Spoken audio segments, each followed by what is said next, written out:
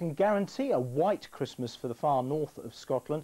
Elsewhere across the UK, the chance of snow on Christmas Day gets smaller and smaller the further south you happen to be. Not much snow around today though, it's much too mild for that. But a hint there of what's to come with that temperature in Lerwick. I think this afternoon, with the winds turning to the north, we'll see the return of wintry weather to the far north of the British Isles. Now, more and more those snow showers will pack in overnight in the north of Scotland. Some clearer skies for central parts of the British Isles, but we keep the mild, rather damp weather in the south. And then into Christmas morning. Well, that mild, damp weather will clear out of the way. There is just the chance of the odd snowflake perhaps over the top of Salisbury Plain and the West Country moors as that damp weather moves away. But it's the colder air that will be pushing in, and plenty more of those snow showers packing into the north of Scotland, and that snow is going to start to drift.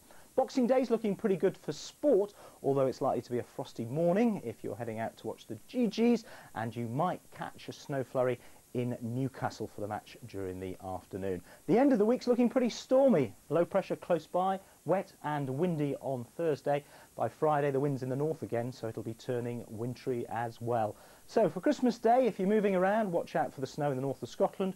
Boxing Day could be icy, and the end of the week we've got that stormy weather to look forward to. Merry Christmas.